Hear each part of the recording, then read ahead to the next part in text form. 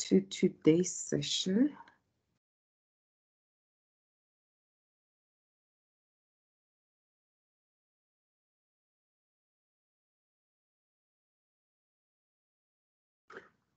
And we're going to start shortly. So please remember to complete the register. I've just shared the link on the chat, and I will also share it later on if new people joins the session at the later stage. Okay, so today we're going to deal with quartiles. We're going to learn how to solve questions when we answer questions relating to the quartiles. And remember, likewise, all sessions are interactive. We also follow Newman's prompt error analysis. We ask ourselves, what is the question asking us to do? What are the important facts that are given in the question? And also we identify what kind of a formula we need to be using. Like I said, also with statistics, every week we introduce a new formula. So you just need to make sure that you understand the formula and how to use that formula as well. And after you have identified all the important facts and the formula, then we do the calculation, and then we do feedback, or we review our solution by redoing it with others and see where we went wrong, or we validate our answers.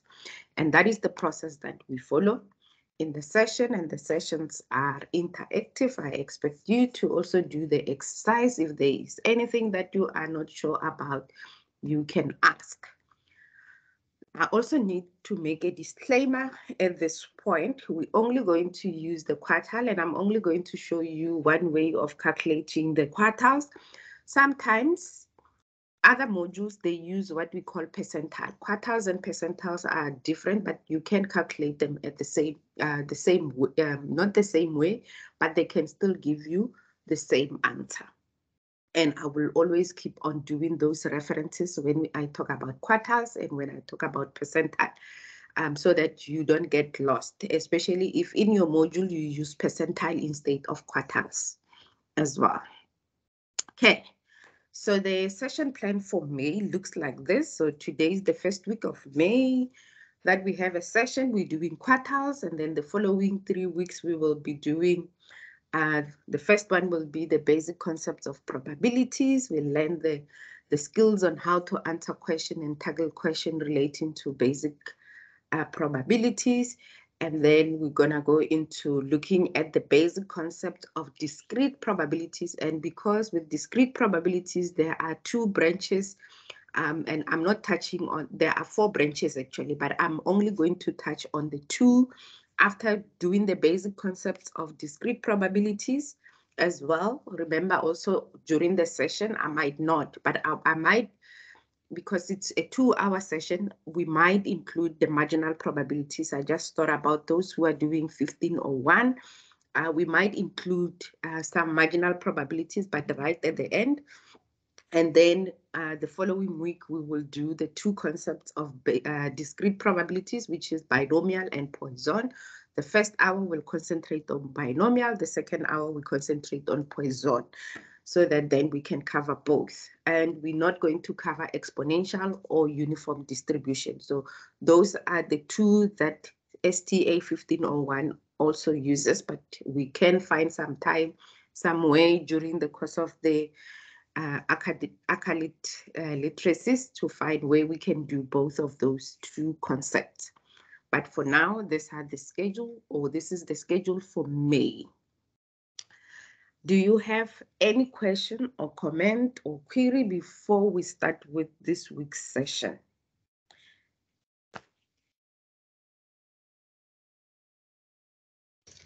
No. Okay. If there are no questions, hey, you guys, you don't have questions. You always don't have questions for me. So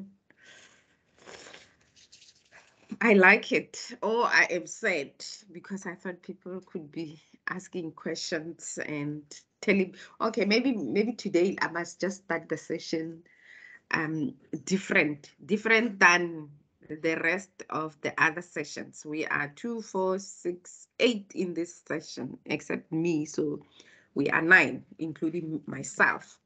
So I just want to have an understanding. How do you feel so far up to now? Because this is our 4th session that we have been having. I want to have a general understanding in terms of how you're feeling, and have these sessions been helpful up to now? Just a general comment from each one of you.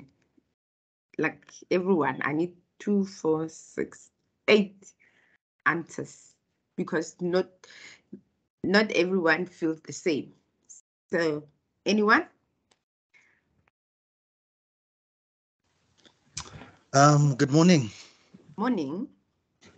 I usually like going first, then that way, I do not have to think hard about what to say.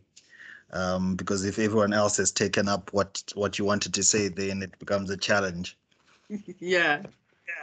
Yeah. Okay. So I think the sessions have been very good, and I did statistics like in high school, but the way you are teaching it takes us a bit further than what we learned earlier on. So I think it's very interesting and it's very informative, and I love the format that you have as well. So yeah, it's a very good format and very enjoyable. Thank you. Next. Good morning, everyone. Morning. I think the first speaker was Arnold. I somehow agree with what he's saying. The way you are teaching the class, it's so easy, and it looks simple and easy to understand. I did not do stats in high school, but I find that it's easy to follow with what you're doing. I just wish you were my tutor, my e-tutor for the 1501. It would have been even awesome. Yeah, I am enjoying this, even though I find that I'm struggling a little with 1502, but I think if I just keep on with the workshops every weekend with you, eventually I'll get there. Thank you. Thank you. Next. Morning, Miss Boy. Morning. Excuse my voice. I have a bout of flu from the past few weeks. Sorry. But yes, I concur with everyone. I'm enjoying the sessions. I've attended all of them. I didn't attend last week, unfortunately, but I did watch the video, and now that we've gotten to use the calculators, I've obviously watched the videos, and the way you explain it, as they say, it's simple. It's my first encounter with any form of statistics, and so I'm understanding, I'm following, and hopefully the assignments and the exams then bear fruit as to what I am actually feeling like I'm understanding in the subject. So I'm enjoying them, and I like the format. So thank you. Okay, thank you. Next. Good morning. Yes, morning. Linda is speaking. I don't have much to say, but I like to concur with others that it's my first time doing stats. And you make it very, very simple to understand. Even the difficult concepts, I don't know that maybe I like you or I like the way you teach it. I don't know. Oh, thank you. Even the YouTube videos, it's like we interacting. So Okay. I don't want to miss. Sometimes I miss because of other circumstances, but I feel bad when I don't attend. Thank you, Lindy. Thank you. Next, I think I can take 2 more, and then we start with the session. Morning, Miss. Hello, Sis Lizzie. Hi. How are you and everybody? Be good, Justice. Yes, I also want to, in Xhosa we say to uzeke mzekweni. To confirm what others are saying, I'm also new in the statistics, but at least now I have a green light the way you are teaching us. Really, there is a little bit light. Maybe I also say like the latter speaker that maybe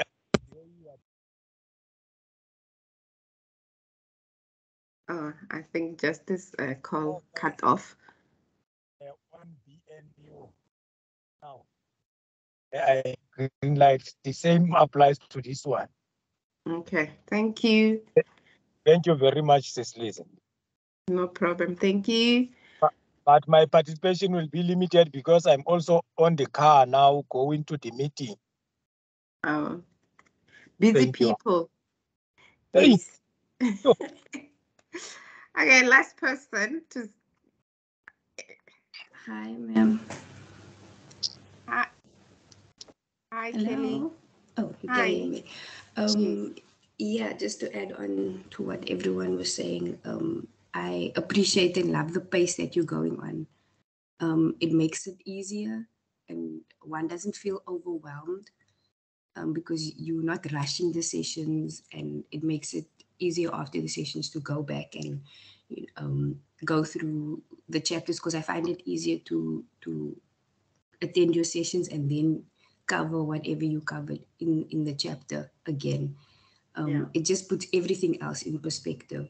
So kudos to your teaching method. It's honestly brilliant.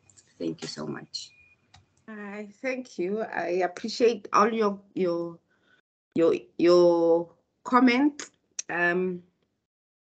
And yeah, it really gives me that energy to go on as well, because I don't want to do things and people are not learning from them or they are not appreciating them. But from what I hear is that you guys, the pace that I go with and how I do things, so I don't have to change much. But I think also as a person, I have grown from when I started with the accolades, and now I'm trying to also implement new things in my method of how I deliver these things, because these are not tutorials, they are skills. So I'm also learning in this to also move away from a tutorial teaching method to facilitation method, but I will get there. So, but I appreciate all your input. So let's get on to this week's session where we discuss quartiles. So today's session, you just need your formula and your calculator as well. Even though we're not gonna use functions and all that from the calculator, we're just gonna do normal calculations. And I think the formulas, there are only 3 or 4 formulas that you just need to remember, and they are easy to remember. So yeah, and the calculator is just to calculate the values, adding and subtracting. So there is not much that you will use the calculator for as well. So let's look at what we're going to learn. By the end of the session, you should be able to find quartile position and quartile value. Those two things are different. So the quartile position, we find it using a formula, and then the quartile value you go and identify based on the value that you found from the position to locate. The same way as we did with the median. When we were finding the median, we would find the position and then go find the value that the median is located at. Then we also going to identify the 5-number summary and construct a box-wisker plot. And here we also include visualization of your quartiles, which the visualization will be in a form of a box-wisker or a box plot. Okay, so what are quartiles? Quartiles are a way of splitting your data into 4 parts. Like with the percentile, a percentile is splitting your data into 100 parts. Right? Quartiles will split your data into 4 parts, 4 equal parts of 25 percentiles within it.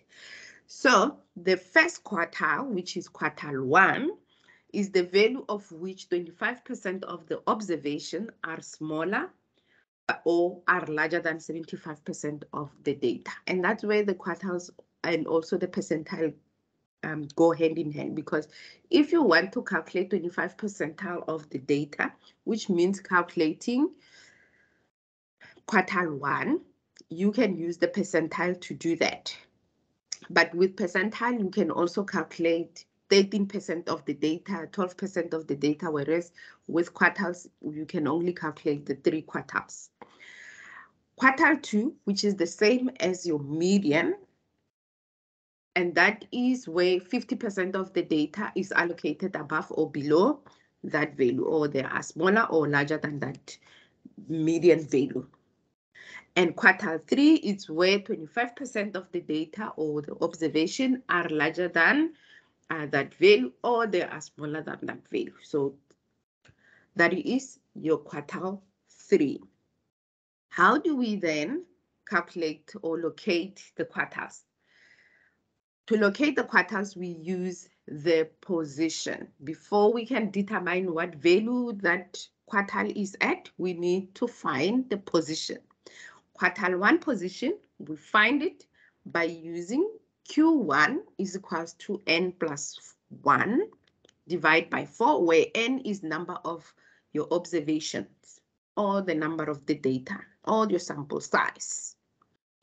And that will give you the position of quartile 1, which is n plus 1 divided by 4. Quartile 2, which is the same as the median, it's n plus 1 divided by 2. And quartile 3, which on my slides, I'm going to quickly fix it on the fly as well, because I think I made a mistake there. Okay.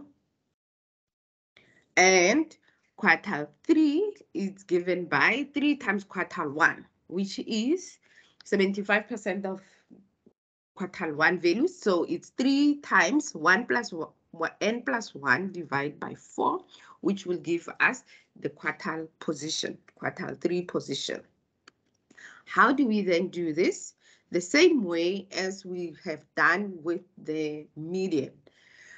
In order to find the quartiles, there are certain things that you need to take into consideration, because also quartiles helps us to measure the distribution of your data, and the center alone can be misleading if you use the 50%. So you just need to make sure that you also have the other quartiles.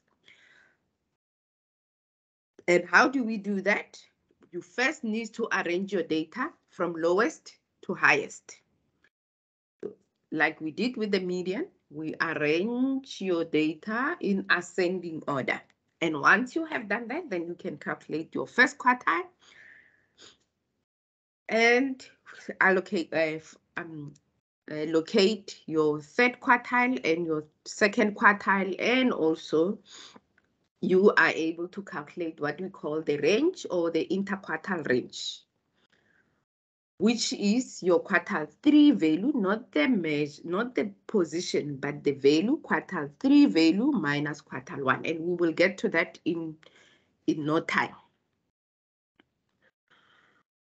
When you calculate your quartiles, now, because you are dividing by 4 or dividing by 2, sometimes the answer you will get might be a whole number, sometimes it might be a fractional number, sometimes it might be a non-fractional number. And when I refer to a fractional number, I'm referring to a value that ends with 8.5.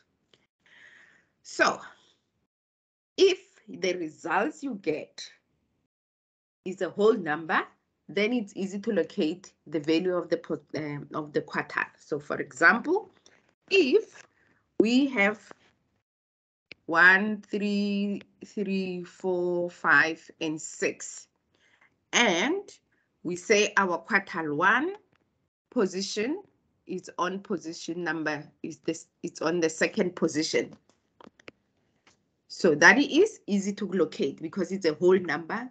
Once we calculate n plus 1 divided by 4 and we find that it is equals to 2, we can locate that quartile. Easy.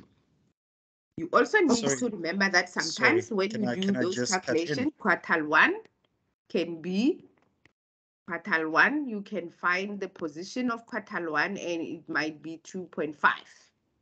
So when it is 2.5, it means it will be located between two values. So you will say 1, 2.5 will be between two values. And that is what we say it is when it is a fractional half. Then we're going to take the average of the two, like we did with the median. When it's located between two values, we take the average of the two values. Excuse me, Miss Elizabeth. Yes. I think your presentation is paused. We're still seeing where you edited quartile 3 on there. Oh, sorry.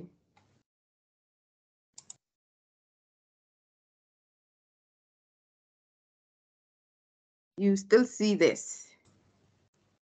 Yeah, that's what we were seeing, but Yes. it's in presentation mode now. Thank you. Okay, so I explained all this. So you order your data, you find your quartile 1, you find your quartile 3, and you are able to also find the quartile 3 value and minus the quartile 1 value. I am now at this point where I am explaining that when you do those calculations and find your quartile as a whole number, the value you see on your quartile, so like I'm going to rewrite all that I had, was 1, 3, 3, 4, 5, and 6. And I said, if quartile 1 value, you find that it is 2, which is on the second position, which is the position. So it's on the second position. Then you can allocate or you can locate the position easier because it's a whole number. It's 1, 2, you just count there. But if your quartile 1 is 2.5 position, therefore it means it's located between two values, like we did with the median.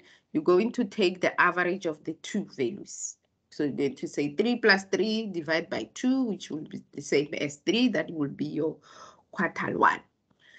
And that is when it is fractional half. When the result is not a whole number or is not a fractional half, we call it a non-fractional.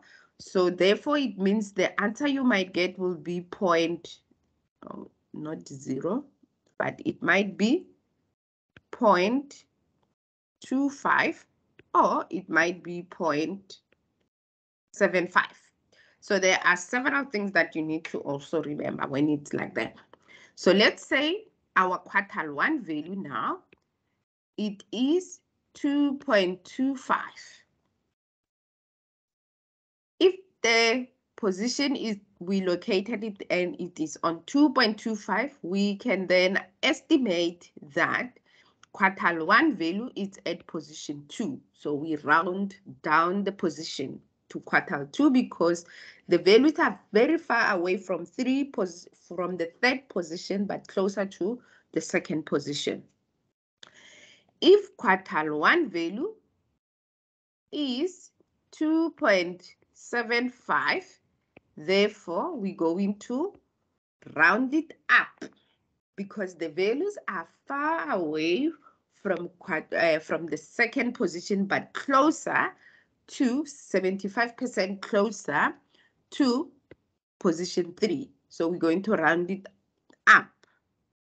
So that is the same as math, right? With math, if the value to the left is less than or equals to 2, we do nothing. Oh, it's less than or equals to 5, we do nothing. If it's greater than or equals to 5, we add 1 to the value on the right. That's how we round off. So when quartile 1 is 2.25, we round down to 2. If it's 2.75, we round up to 3 because the values are closer, 75% closer to position 3. Okay, so you always need to remember this. How do we then calculate and locate the quartiles? Let's look at this example. Given this data set, which is ordered already. So your data set that you will get in the exam or in your assignment might not be ordered. You just need to always remember when it's quartiles, when it's median, you need to order your data from lowest to highest. So this data set is already ordered, and I can count how many there are. There are 9 observations on this data set. I can go and find quartile 1 position by using my formula, n plus 1 divided by 4. To find the quartile 1 position, then it means I must replace n by 9 because I know that there are 9 observations plus 1 divided by 4, and I find that it's located in position 2.5. So it's somewhere between 12 and 13. So because the value is between the two values, then I must take the average.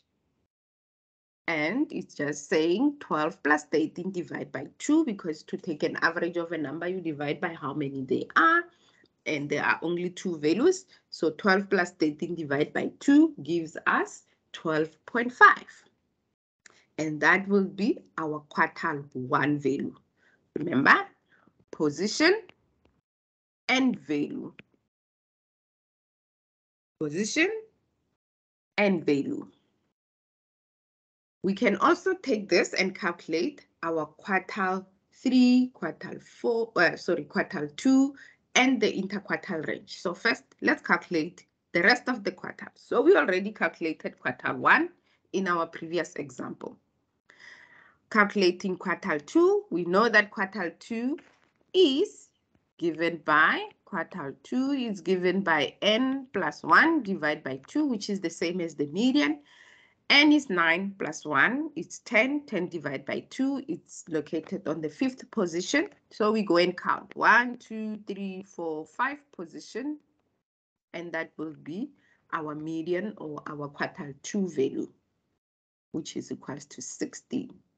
We can also go and calculate quartile 3. And quartile 3 value, it's given by 3 times n plus 1 divided by 4. 3 times 9 plus 1. 9 plus 1 is 10. 10 times 3 is 30. 30 divided by 4 is 7.5 position. Go and count. 1, 2, 3, 4, 5, 6, 7.5. It's located between two values, 18 and 21. And we take the average of those two values and we find that our position is 19.5. Quartile 1 and quartile 3 are measures of non-central location because those are not measure of central location, but quartile 2 is a measure of central location because it's the same as your median. And that's how you find the quartiles. Any questions before we move on? I'm gonna get to the exercises just now. If there are no questions,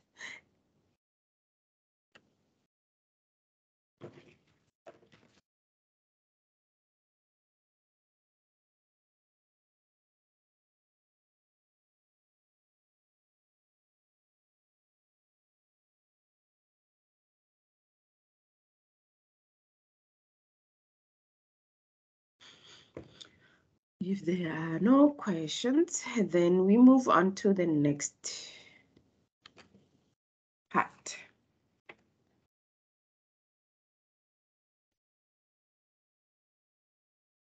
How do we find interquartile range? Remember, we said we can find the interquartile range, which is the range of your quartiles.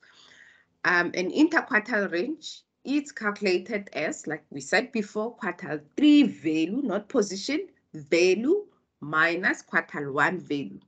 And that gives you the spread in terms of the quartiles. And the spread 50% range of the quartiles. Your interquartile range is also called the mid-spread because it covers the middle 50% of the data only. And you will see when we look at the box-wisker, you will see how the interquartile range now relates to the statements that I am saying now.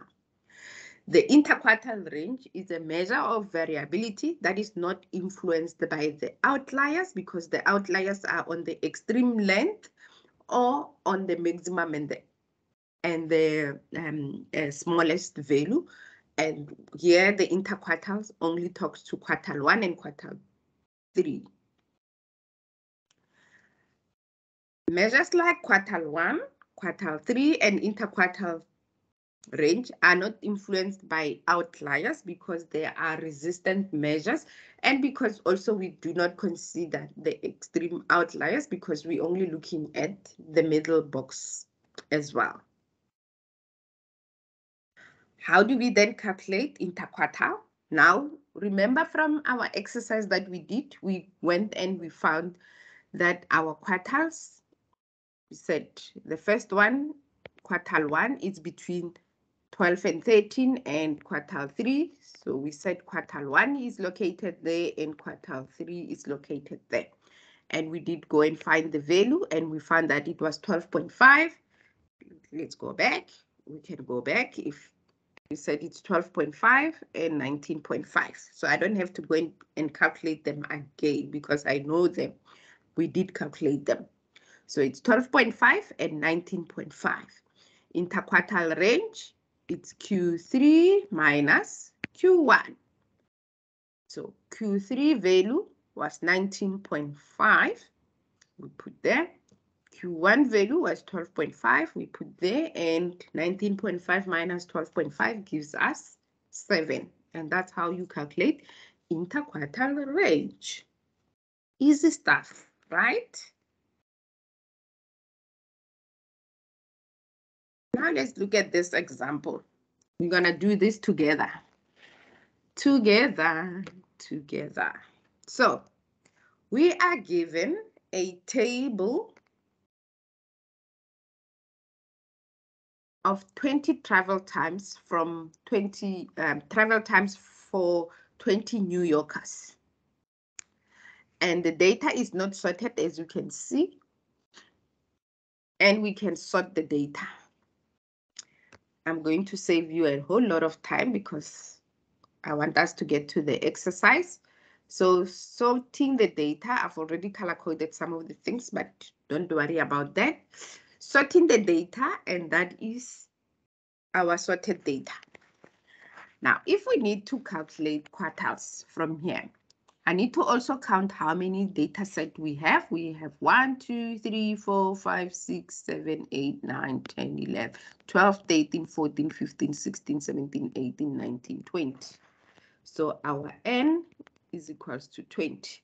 Now, remember that in the exam, they will not give you a huge data set, but in the assignment, they might give you a huge data set. In the exam, they will give you 10 or 15 or 5. So a small data set, a manageable data set that you can work quickly through it. So here we have 20 data sets or data points or observations. Now we need to calculate quartile 1. So let's go and find quartile 1. Q1 is given by N plus 1 divided by 4. Our N is 20 plus 1 divided by 4. 21 divided by 4, it's how much? 21 divided by 4 is 5.25.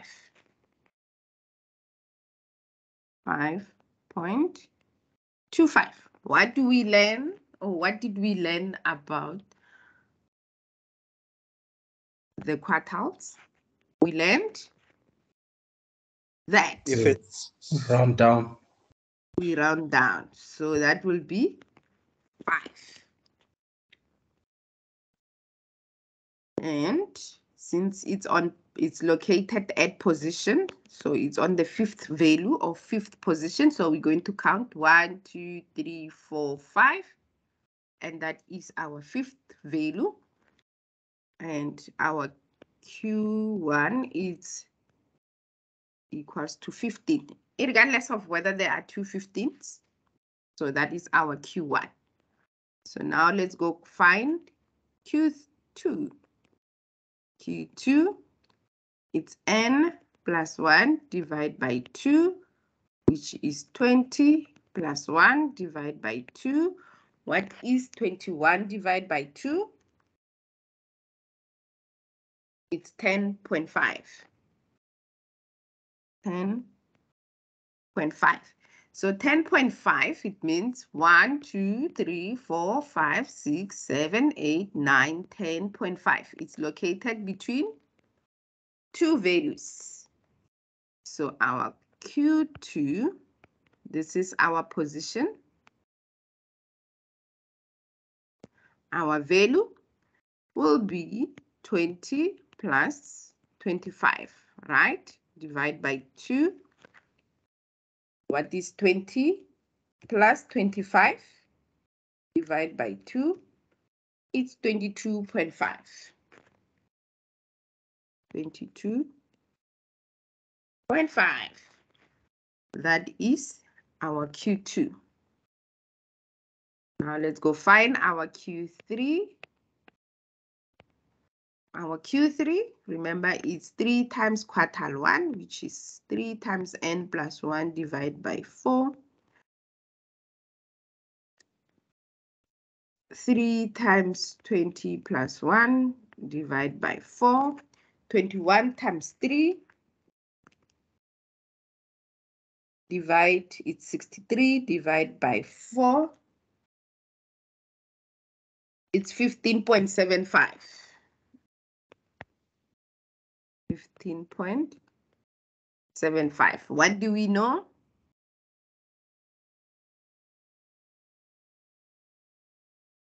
We round it up. Round up. Round it up, and that will be on position 16. So we go count 1, 2, 3, 4, 5, 6, 7, 8, 9, 10, 11, 12, 13, 14, 15, 16. Our Q3 is on position 16 and it is equals to 45.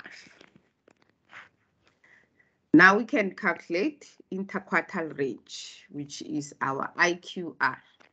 I just want to check because I think the IQR, so we've got our 15, our 2.25. Please ignore this. I think it's an error here. It used the percentile.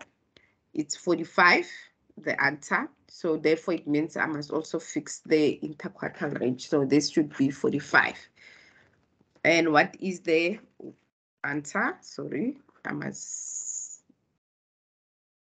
am apologizing for this because I think I made a lot of errors on these slides.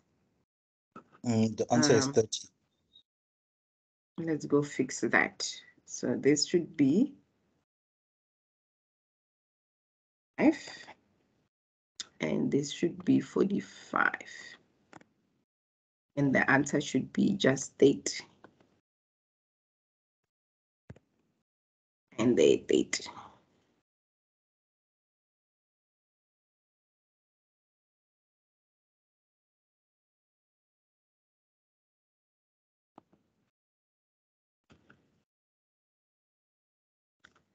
Okay, so the answer will be just 30, and we can conclude by saying the range of the middle value, or half of the times for the New Yorkers in the sample, is 30 minutes. So it means they travel almost on average 30 minutes. And that's how you find the quartiles. Now, when you have your quartiles, like if I look at this data set, we have the smallest value, we have our quartile, we have our median, we have our quartile 3, and we have our highest value. All those values, so all these small and highest, all these values, there are 1, 2, 3, 4, 5 of them. They are what we call a 5-number summary. And those 5-number summary helps us to visualize the quartiles. The 5-number summary includes the minimum and the maximum values, and those alone tell us a little about the distribution as a whole. But if we include the median and the quartiles, they will tell us about the distribution of that data that you are working with. And later on, we're going to look at how we also interpret the distributions using the quartiles, whether is it left skewed or right skewed, and whether it's symmetric.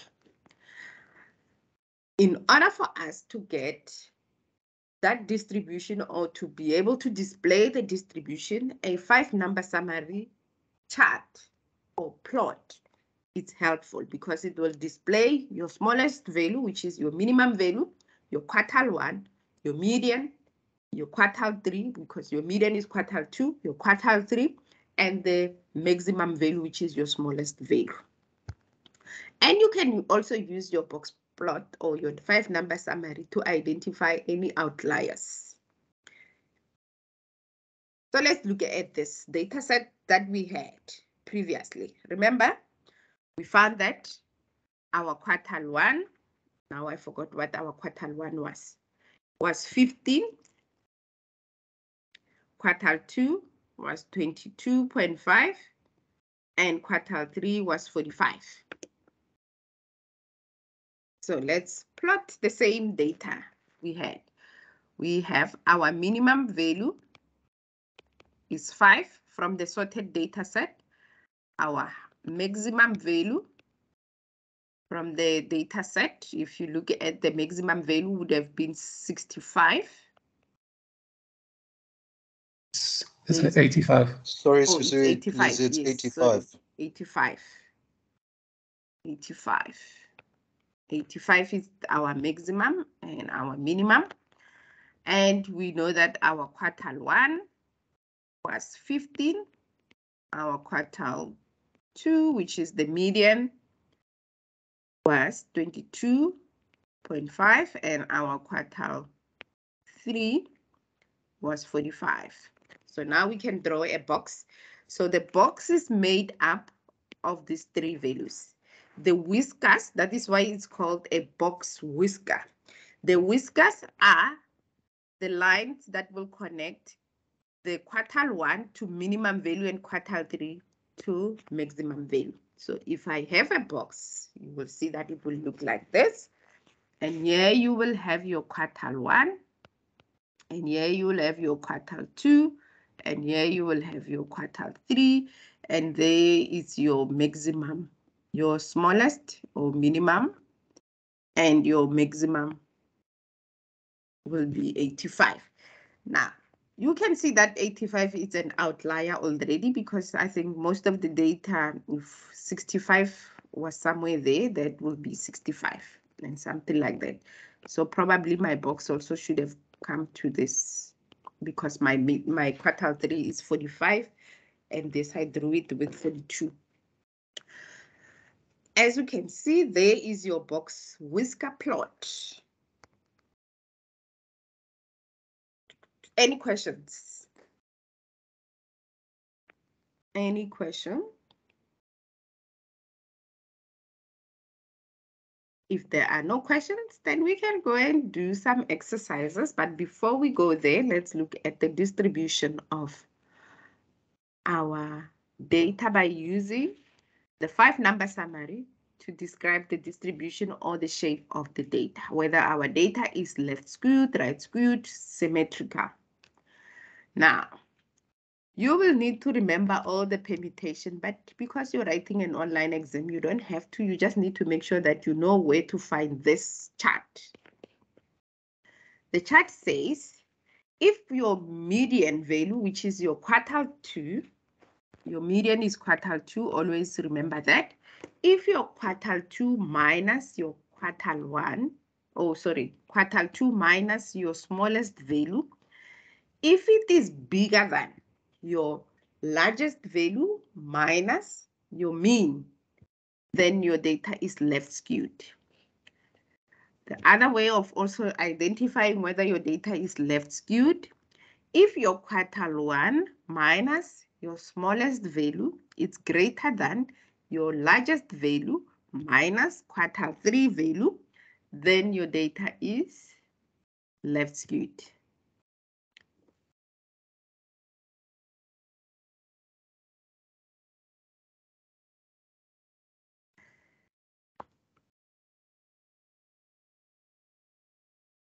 If your median minus your Q1, which is your quartile 1, if it's greater than your Q3 minus your median, then your data is left skewed. So there are 3 scenarios that you can use to find out whether your data is left skewed.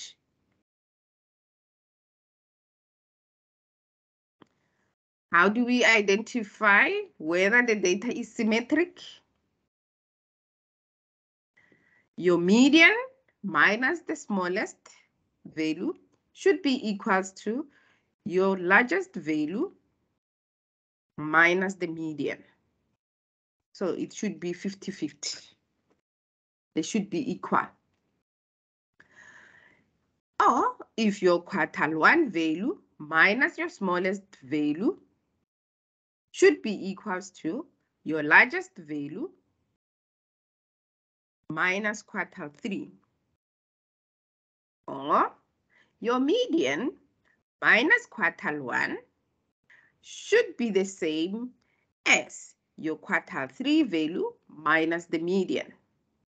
And that should tell you that your data is symmetrical or it's normally distributed. For right skewed, you need to remember that if your median, which is your quartile 2 value, minus the smallest value, if it's less than your largest value minus the median, then your data is right skewed. Otherwise, if your Q1 value minus the smallest value, if it's less than your largest value minus your Q3 value, then your data is right skewed. The last one to determine whether your data is right skewed is if your median, which is Q2 minus Q1, if it's less than your Q3 minus the median, then your data is skewed.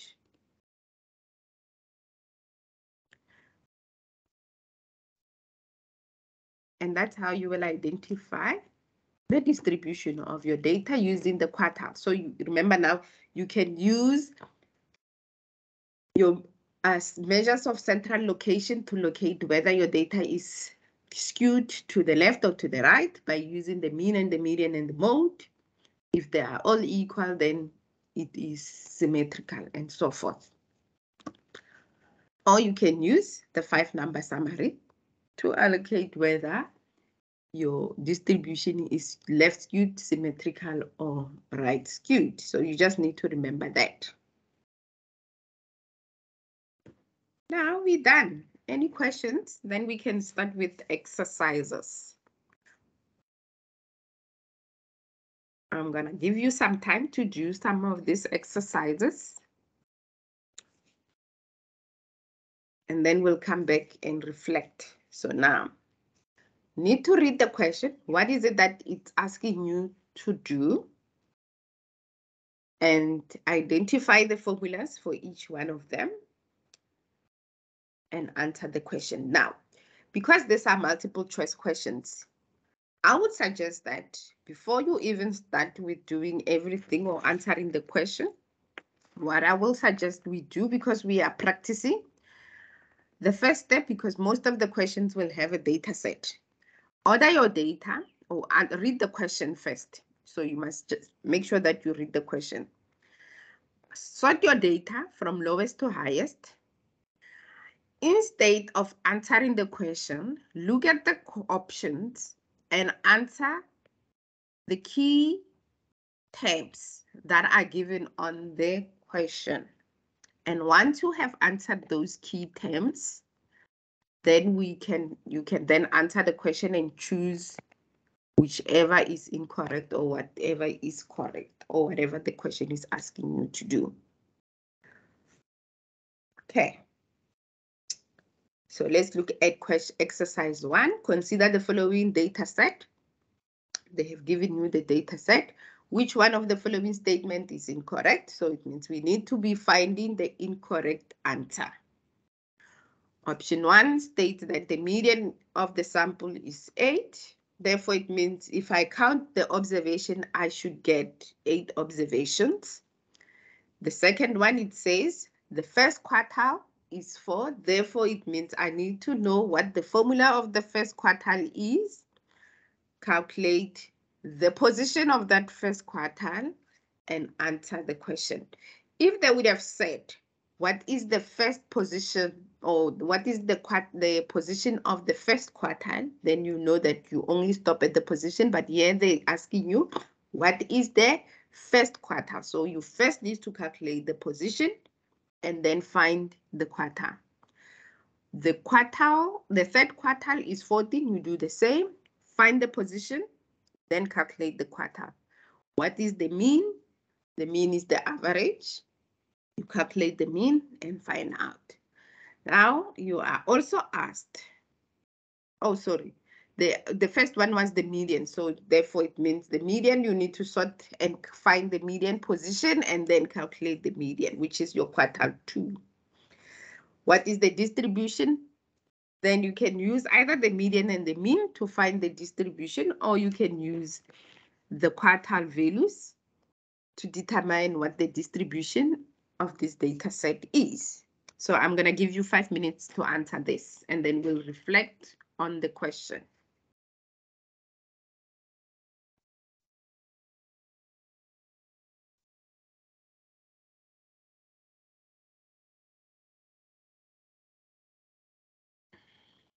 And then in the meantime, those who joined late, I'm going to post the register. Please make sure that you complete the register. If it's your first time, we always keep the register so that Eunice Aparo can know who attends the session, and also for communication purpose in case there are certain things that we want to share with people who were in this session.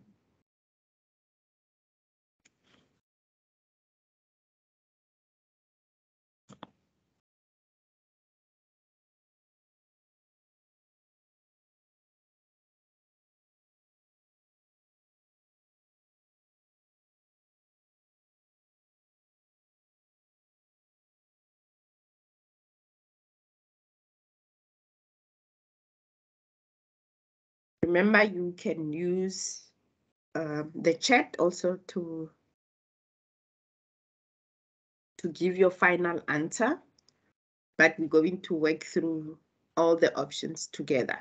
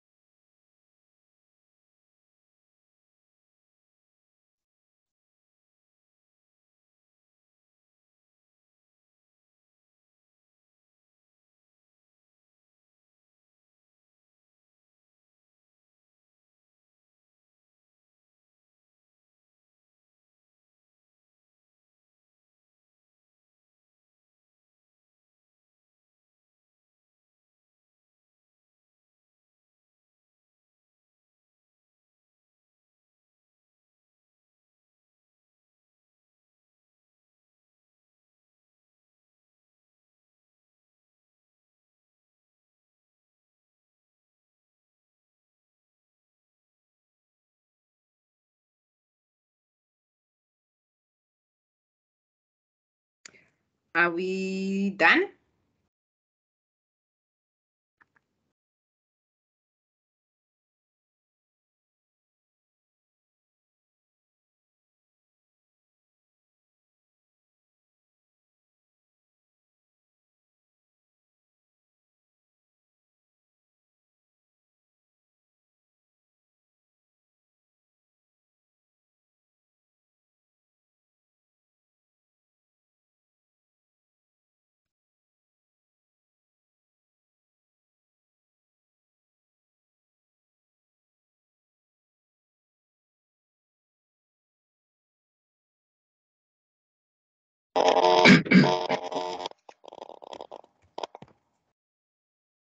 Are we done?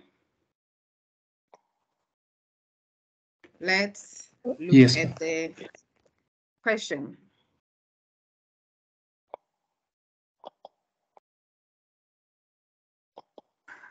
So let's sort the data. Anyone?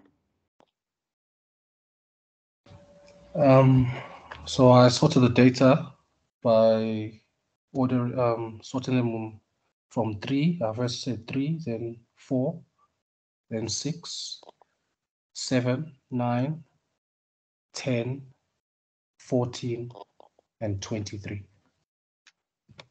That is our sorted data. The median of the sample is 8. How do we find the median position? It's n plus 1 divided by 2. Our median position will be n plus 1. How many are there? There are 8. 8 plus 1 divided by 2, which is 9 divided by 2. 4.5. It's equals to 4.5. 4.5. Therefore, the median, Q2 will be 1, 2, 3, 4.5. Am I counting right? 1, 2, 3, 4. 4.5 is here, right? Yes. Yeah. It's between 7 and 9. That's 9. And then our median,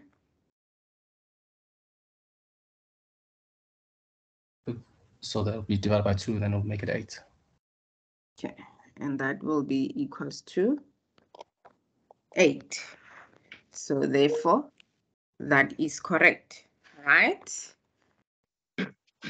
The second one, our first quartile is that, so we need to find the position first. So n plus 1 divided by 4, which is 8 plus 1 divided by 4, which will be 9 divided by 4.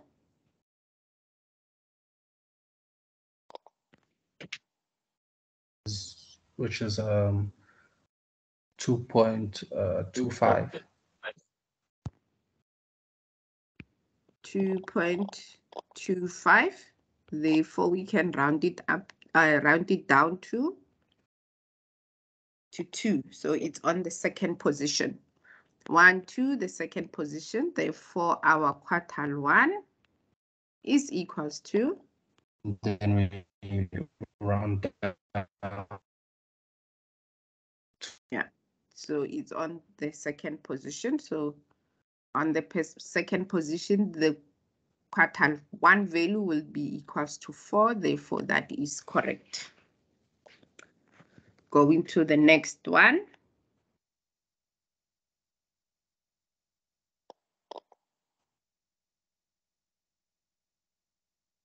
Going to the next one says quartile, the third quartile, which is 3 times n plus 1 divided by 4, which is 3 times 8 plus 1 divided by 4. 9 times 3 divided by 4 is how much? 27 divided by 4, which is 6.75. which is 6.75, and we also do the same, we round it up, and that will be on position 7. So we go count 1, 2, 3, 4, 5, 6, 7. It is our Q3. It's on position 7, which is equals to 14. And we have third quartile as 14, therefore that is correct, right? The last one, or the second last way we do calculations. The mean is 9.5. So the mean, we know that the mean is the sum of all observation divided by how many there are. So adding 3 plus 4 plus 6 plus 7 plus 9 plus 10 plus 14 plus 23, you get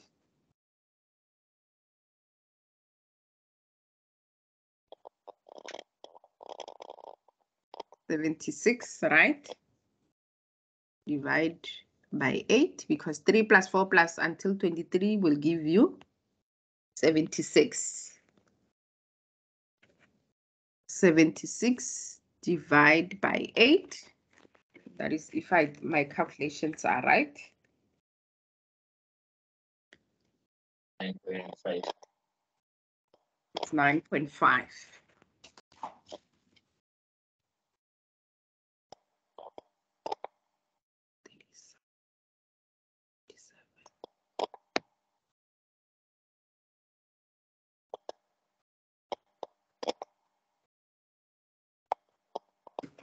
$76, yes.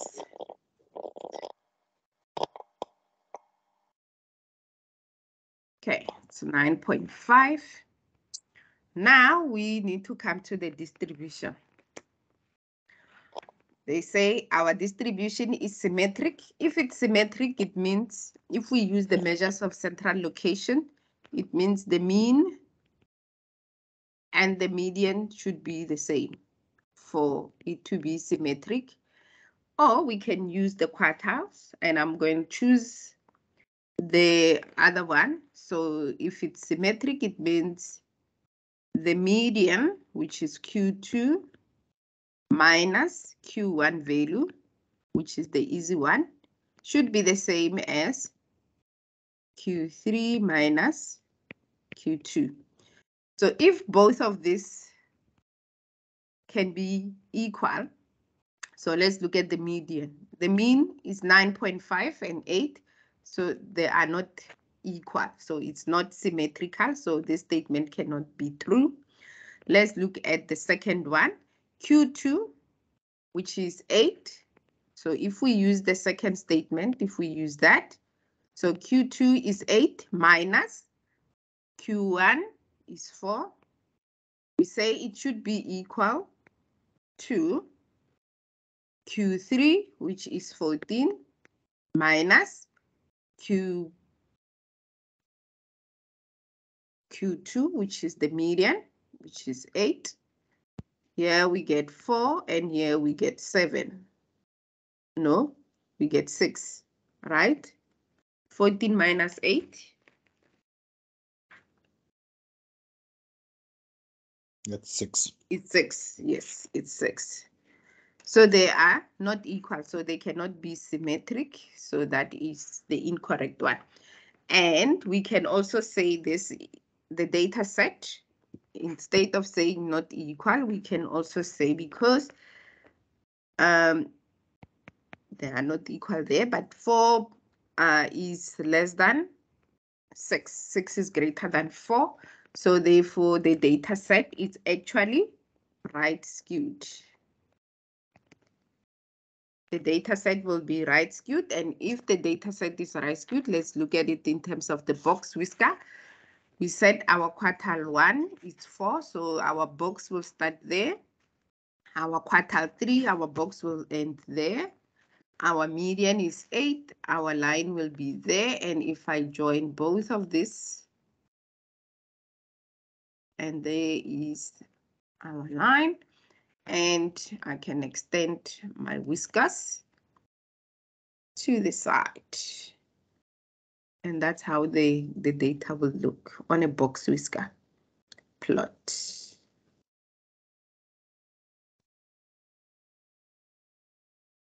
But in a way, if we do this properly, this will look like this in a way. So 14 will be somewhere there and 23 will be somewhere there, and you can see that the box will drag to 14, where 14 is here. And you can see that this box, this side, the box this side is bigger than the box on this side. So this side and that side are not the same, not equal.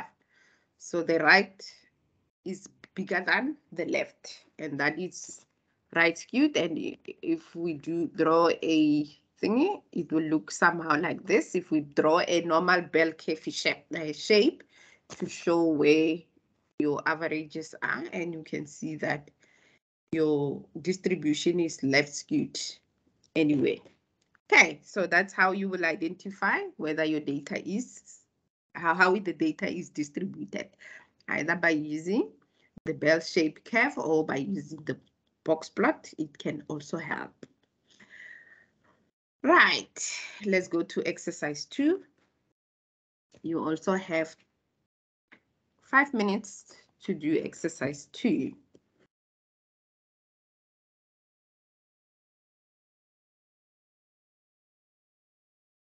Pay attention to the keywords asked in the question in order for you to fall in the trap as well. And remember interquartile range, which is IQR, is your Q1 value, Q3 value minus Q1 value.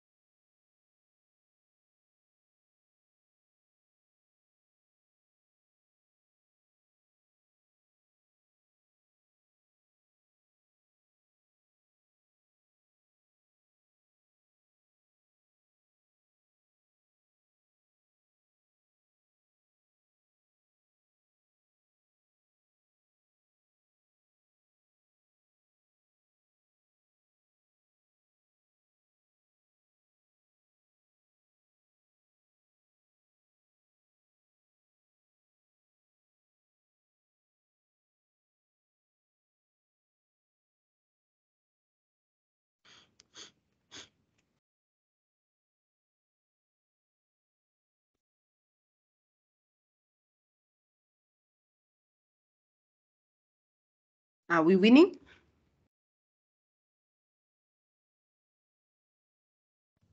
Still calculating. Almost Huh? there.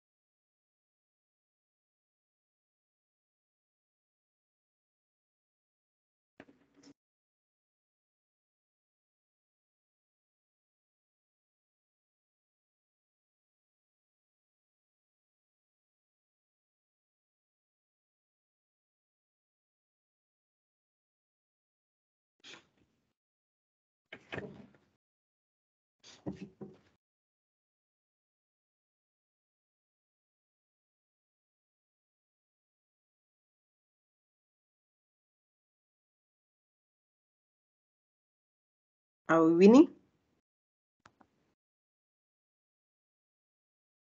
Yes.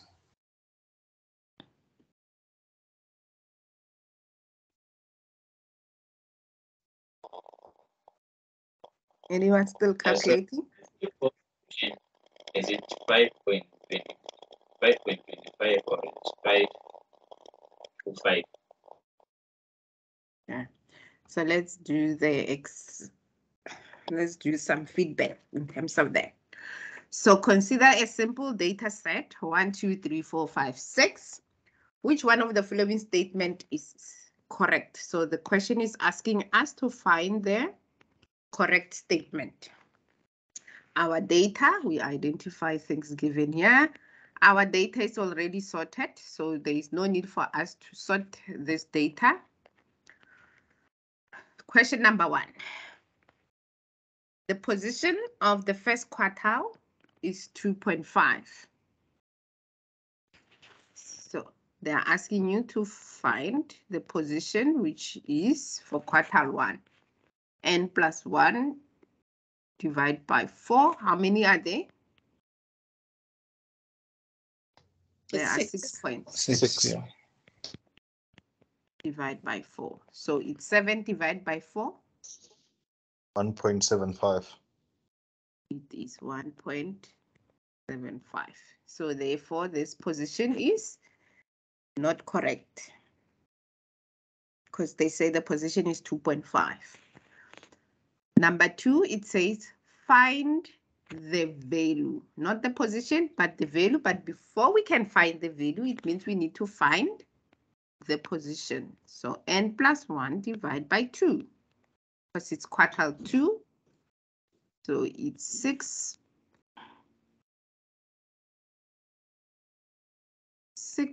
plus 1 divided by 2.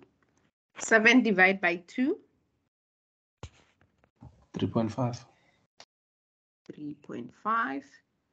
And there, our quartile 2 will be located between two values, right? 1, 2, 3.5. It's between 3 and 4.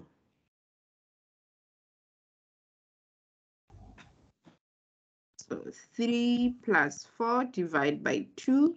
7 divided by 2. 3.5. It's 3.5. And here it says the quartile value, or the second quartile value, is 3. Therefore, it is not correct. The median is 4. And the median is the same as quartile 2. So here it says the median is 4. We know that the median is 3.5, not 4. Therefore, also this is not correct, because we can use the same information we got from the second question. Number 4, it says the value of the third quartile is 5.2. So they're asking you to find 3 times n plus 1 divided by 4, which is 3 times 6 plus 1 divided by 4. 7 times 3 divided by 4, it's how much? 5.25. 5.25, because we're looking for the value. Therefore, we're going to round down because it's 0.25. And that will be 5, right? Yes. Yes. And our quartile 3 value, going to count 1, 2, 3, 4, 5, which is equals to 5. And there it says the quartile value is 5.25. That is the position, not the value. So therefore, that is not correct. So the last one, interquartile range is equals to 3. Let's verify that. We know that quartile 3 value, we did go and find that. It's 5 minus quartile 1 value. We did go and find quartile 1 value. No, we didn't find quartile 1 value. So quartile 1 value, we're going to estimate. Round up. Round up to 2. 2. So our quartile 1 value will be equals to 2. 2. 2. 5 minus 2 is 3. Easy, né?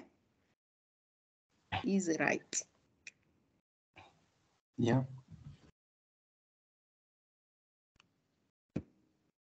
Consider only the number of people living with ASD. Given in the table, table 1.1c has the number of people 108, 44, 206, 85, and 57. Which of the following statement is correct? The median is 85 and is equals to the mean. Number 2, the value of quartile 1 is 57. But the position of quartile 2 is 2. The value of quartile 3 is 157. The distribution of the number of people living with ASD is symmetric. So we need to find the correct question. Sort your data, find what is the median, find what is the mean, find the value of quartile 1, find the position of quartile 2, find the value of quartile 3, which quartile 3 is the same as the median. So if you have found the position, it will answer the 2, and then determine whether it is symmetric. Remember, the symmetric means mean is equals to the median, or Q2, which is the median, minus Q1 should be the same as Q3 minus Q2.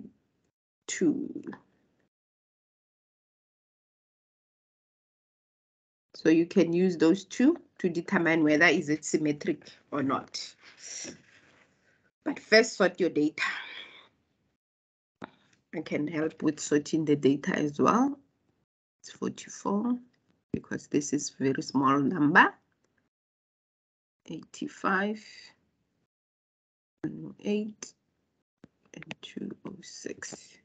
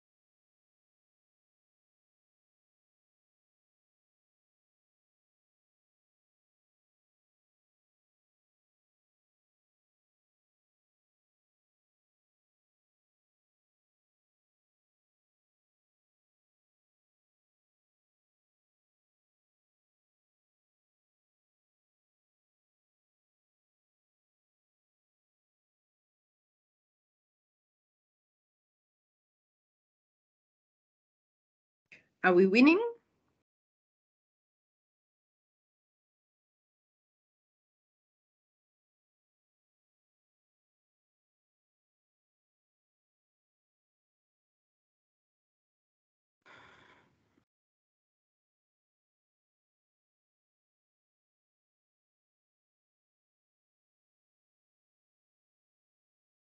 Yes, we are winning, I think. Lindy, where are you still not seeing the slides? I think you're the only person now. I do know. Oh, you do? Okay. Now I went out. Sorry. I will share them again. Okay.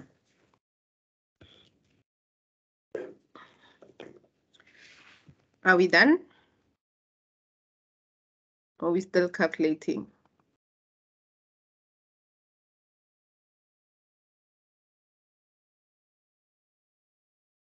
Remember, we're looking for the correct answer.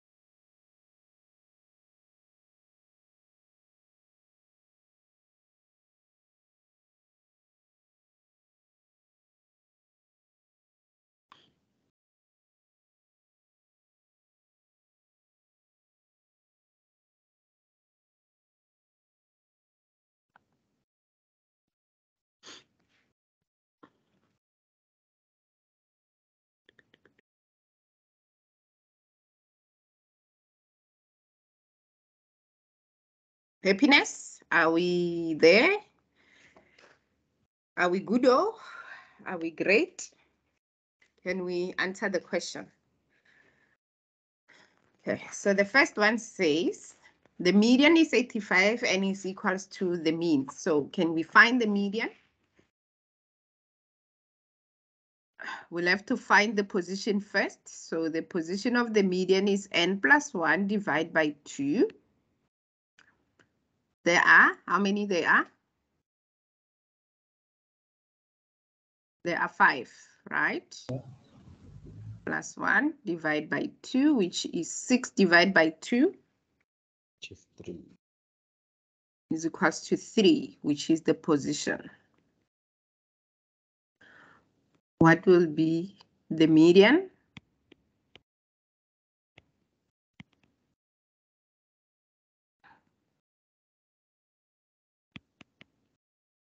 Which is the same as Q2. The median will be on position 3, 1, 2, 3, which is 85, right? But the question says it is equals to the mean. So it means we need to go find the sum of all observation divided by how many there are. If we add all these values, how much do you get? 500. It's 500 divided by That will 5. be 500 divided by 5, which is equals to 100. 100. 100. So if the mean is 100, therefore it means they are not equal. So this is not the correct answer that we are looking for. We move on to the next one. The next question asks, oh, why did I delete that? It's fine. We know what we did find our median position was 3. I'm just gonna write it there so that we can remember that. The second one says quartile 1 is 57. So we need to find the quartile 1 value. But we first need to find the position n plus 1 divided by 4. So it will be 5 plus 1 divided by 4. 6 divided by 4 is how much? 1.5. 1.25. 1 Oh, point? 1.5, sorry, 1.5. It's 1.5. So it means it's between two values if it's 1.5. So it's between, so our quartile 1 will be between two values. It's between 44 and 57, right? So we'll say 44 plus 57 divided by 2. And that gives us how much? 50.5. 50.5. So yeah, the answer will be 50.5, which is not 57. So that will not be the right answer as well. The third one says the position of Q2 is 2. So it means we need to go find the position of Q2. We're not going to go and do that because when we found the median value to be 85, we went and found the position. So this is the same as the position for Q2, right? Because Q2 and the median are the same. So we found that it was 3. It's not equals to 2, right?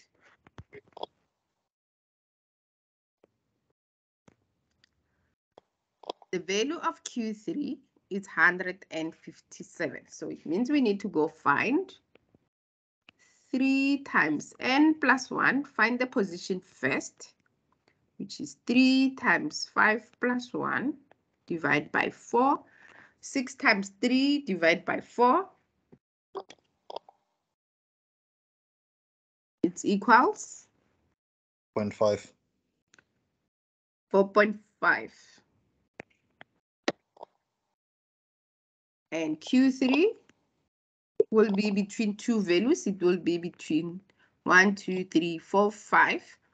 So it will be between 108 plus 206. So 108 plus 206 divided by 2 gives us Q3 value of? This is 157. 157. Therefore, this is the correct answer. In the exam, you stop right there, but because this is not an exam, we can also go and find the answer for option 4. Remember, for option 4, we just need to prove any of the two because it says it's symmetric. So it means the mean should be equals to the median, or Q2 minus Q1 should be equals to Q3 minus Q2. We know that the median is 85 and the mean is 100. So the first one cannot be proven. So it's not symmetric. You can go and do the same with Q2 because with Q2 minus Q1, Q2, the position is 2. So therefore it means it's 57 minus, I'm sorry, the position is 3, not that. Q2 is 85. So it's Q2 minus Q1 should be the same as Q3 minus Q2. That's what we want to prove.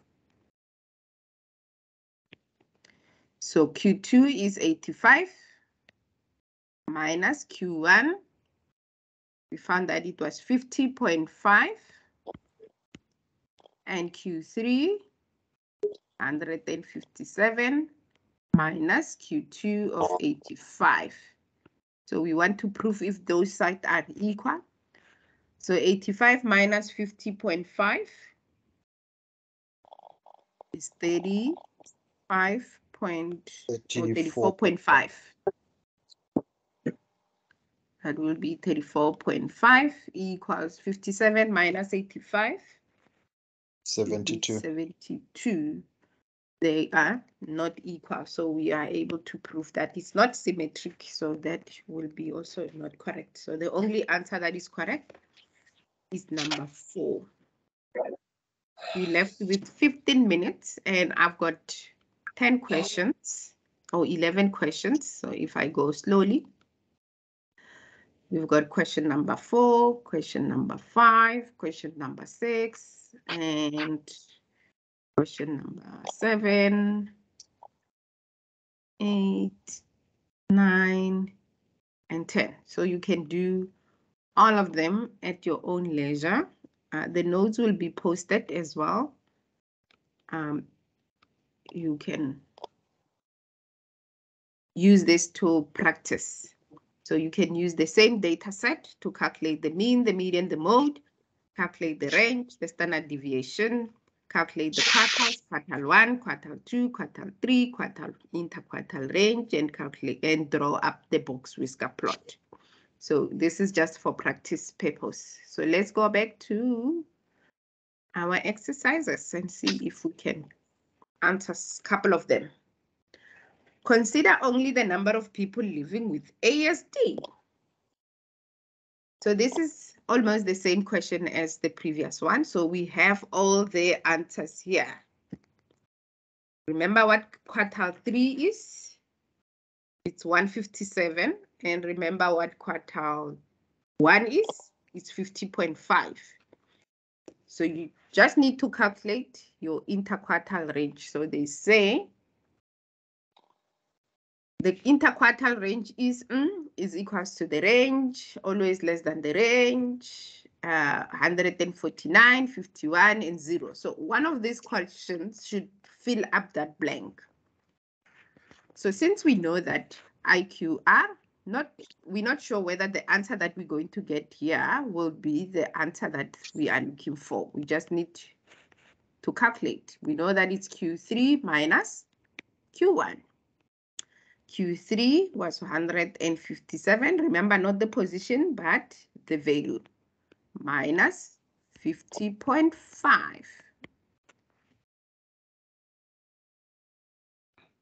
157 minus 50.5.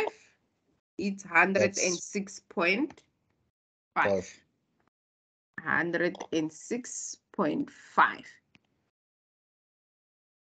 There we go. So therefore, it means that cannot be the answer that we are looking for. So we can move on to the next question.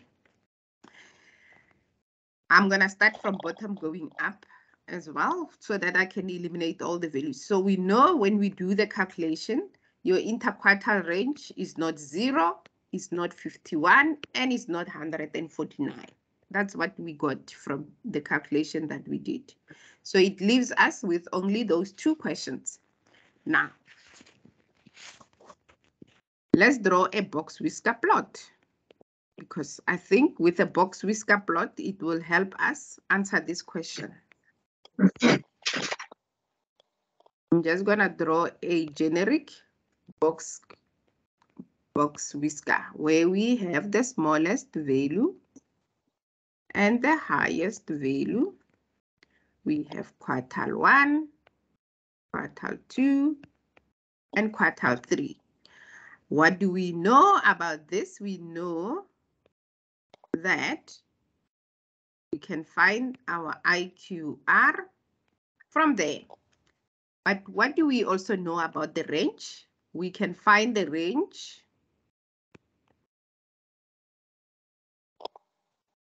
of the data by taking your highest value minus your lowest value, whereas with interquartile is Q3 minus Q1. So now let's see which option here replaces the question, like the blank space.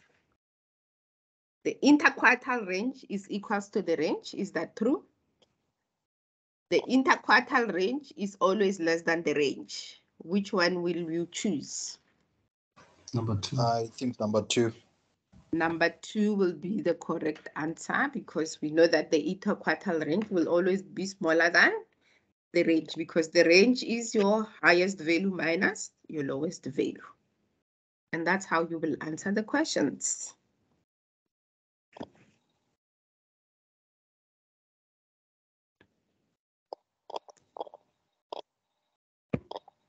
You should be able to answer this question with ease, but I'm not going to ask you to answer it right now because it's almost similar to what we have been doing all along. So given the data, sort the data from lowest to highest. And looking at this data set is already sorted, but you can write it out so that you are able to sort it. So you're looking for the incorrect answer. You need to find the position, not the value, the position of quartile 1, the position of quartile 2, the position of quartile 2, or the median. So you can see that those two questions are almost exactly the same. And the position of quartile 3, and they're asking you to find the value of quartile 3.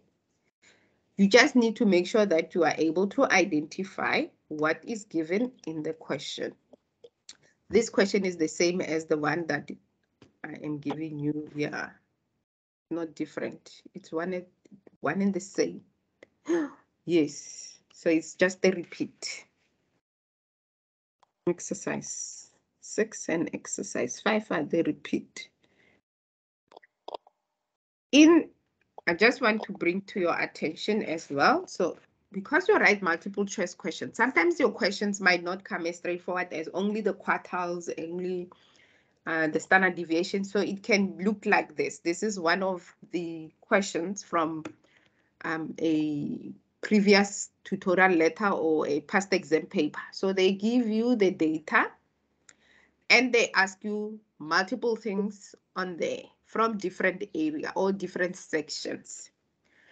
Using the data, find the range, find the interquartile range, find the coefficient of variation, find the range, interquartile range, and the coefficient of variation, and just repeating themselves. So you can see that they can ask you questions relating to measures of central tendencies, measures of variation, and the quartiles in one question as well. So you need to be able to identify the formula that you need to use. So for example, here the range is high value minus low value. Interquartile range, it means you need to go find the position of quartile 3 minus the position, not the position, you need to go find the position and go find the value of quartile 3 and also go find the value of quartile 1. So here you will use n plus 1 divided by 4 to find the quartile 1 position and then find the value. And here you will use 3 times n plus 1 divided by 4 to find the position and then go find the value. Coefficient of variation, remember you can use your calculator to calculate the coefficient of variation. Otherwise, you can use the formula CV is equals to your standard deviation divided by the sample mean. Therefore, it means you need to calculate your S, which is the square root of your sum of your observed value minus the mean or the sample mean squared divided by n minus 1. And the mean, you will need to find the sum of all your observation divided by n. Otherwise, use your calculator to calculate, store the data, and calculate your coefficient of variation. And then the other questions will just be general theory questions that they can ask you in the exam or in your assignment. You need to know both. But remember that also these sessions, we only concentrate on the skills in terms of calculations and all that, but we do give you some of this theory, but you need to go and learn some of the theory.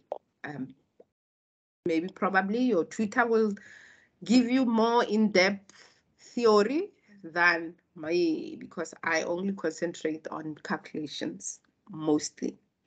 So you need to know, like we did previously, the range and interquartile range, are those measures of variation or not? You need to know that. Coefficient of variation is a measure of central tendency. Is that correct?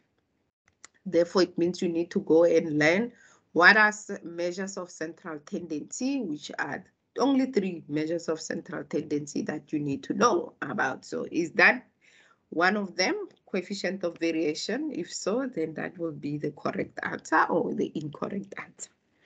But you just need to make sure that you know and understand how to answer the questions. This is also same. You need to find the interquartile range. Therefore, it means you need to first find the position of the quartile 3. So interquartile range, which is your IQR. You need to find QR value minus Q one value, where we know that Q3 value is 3 times n plus 1 divided by 4, and Q1 value is n plus 1, or position is n plus 1 divided by 4, and then the value you find, you substitute. But first, you need to sort this data set from ascending order, like from lowest to highest, before you do anything else. Other type of questions, let's see if there is another variation. Nothing variation about this, because it's almost similar to what we have been doing, calculating the position of quartile 1, finding the median, finding the value, finding the range. Remember the range, highest minus lowest. I just want to remind you, because we didn't cover the range today. It was part of the measures of variation. And find the quartile 3 value. Always remember to find the position, then the value first. And always remember that median is the same as Q2. Always remember that. And I think we covered this one. I don't have to say it a lot. So you can do some of these activities. You can share them on WhatsApp if you want. You can email me. You have my email address. Other than that, I think we can conclude today's session. What we have learned up to now, we've learned how to calculate quartiles by first finding the position of the quartiles, then finding the value of the quartiles. But before you do that, you need to order your data from lowest to highest, or in an ascending order. And once you have your quartile values, you are able to calculate your interquartile range.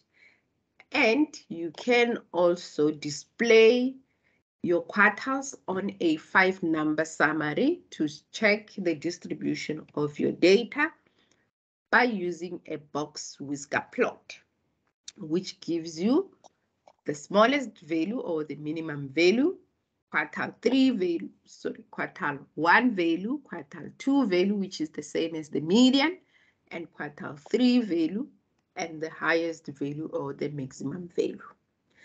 And with a box-wisker plot, it can also help you to identify if your data has any outliers. And you can also see the distribution of your data. If it is left skewed, there are 3 statements that you can use, but the one that is mostly remembered is if your data, if the mean or Q2 minus Q1, if it's greater than Q2 minus median, oh, I'm talking crap now. If your Q2 minus Q1 is greater than Q3 minus Q2, then your data is left skewed. If your median, which is Q2 minus Q1, if it's the same as Q3 minus Q2, then your data is symmetrical. If it's right skewed, therefore it means the Q2 minus Q1 should be less than Q3 minus Q2. Then your data is right skewed or positively skewed. Otherwise, you can use the median and the mode to find out whether the data is symmetrical or is skewed. And that is it from me to you. Any question, any comments before we say goodbye?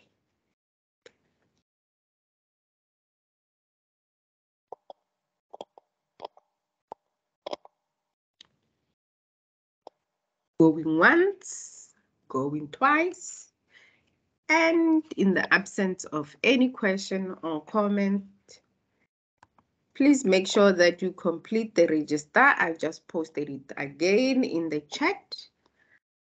Otherwise, enjoy the rest of your weekend. See you next Saturday. when we deal with probabilities. Bye. Thank you. Thank you. You, Lisa. Thank you. Thank you.